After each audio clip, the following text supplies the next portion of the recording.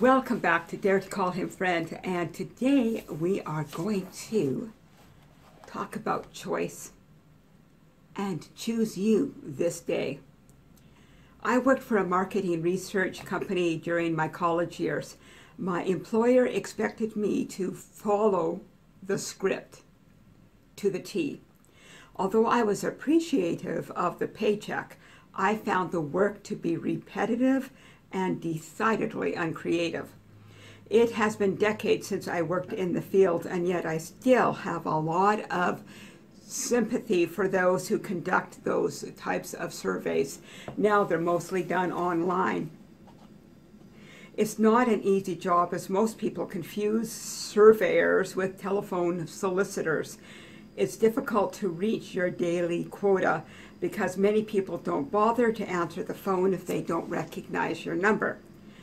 If I know the name of the firm conducting the survey, I will give them 10 or 15 minutes needed to answer their questions. After all, I've been there. The techniques used to gather public opinion haven't changed over the years. Most surveys, whether they're online or whether they're over the phone, give you 3 or 4 options for each question. Yes, no, undecided, or no opinion. The more obtuse I am in my response to their leading questions, the shorter my survey will be and the shorter my responsibility will be. I am rewarded for my indecisiveness or lack of commitment. But God doesn't let us off the hook that easily. His surveys only allow 2 choices for any question posed by him. Will you serve me or will you not? Yes or no. Are you for me or against me? Yes or no. Are you my servant or do you serve something or someone else? Jesus commands us in Matthew 5, verse 17, let your yes be yes and your no be no. And we talked about the same thing in a couple of videos back. God's surveys always revealed the underlying attitudes and hidden motivations that would remain hidden without his questioning.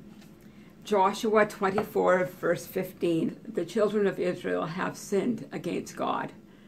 And God draws a line in the sand, and this is what Joshua commands those underneath him to think about. Choose this day who you will serve, whether the gods your fathers served in the region beyond the river, or the gods of the Amorites in whose land you dwell.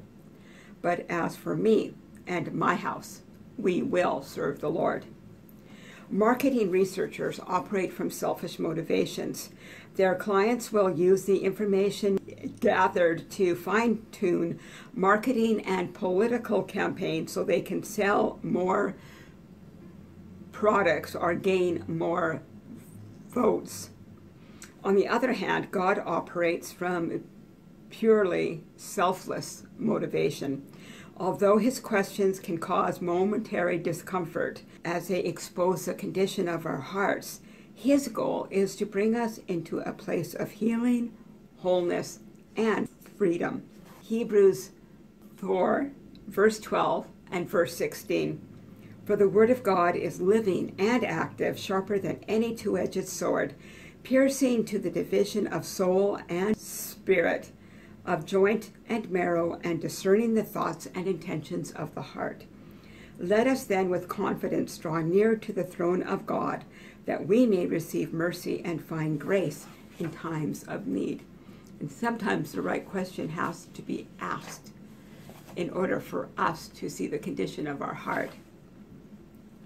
But it all comes down to a choice. We cannot get by just saying, I don't know, or I don't have an opinion, or I'd rather remain neutral on that point, God. There is no neutrality when it comes to the kingdom of God. You're either for him or against him. You either serve him or you decide not to serve him. Christians can no longer be passive or claim that we are neutral when it comes to the issues that are facing us across the globe. You're either his or you are in service to something else or someone else.